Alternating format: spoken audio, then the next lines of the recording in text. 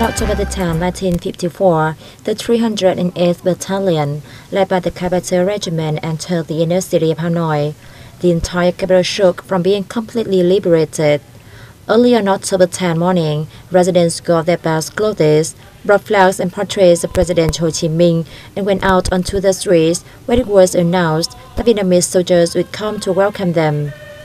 On the afternoon of October 10th, all residents focused on the flag ceremony held by the City Troops Committee.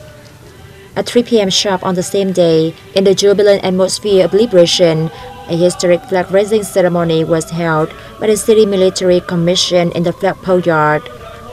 October 10th marked a significant milestone for Vietnam, opening up a new period of development in the history of the capital in particular and the country in general.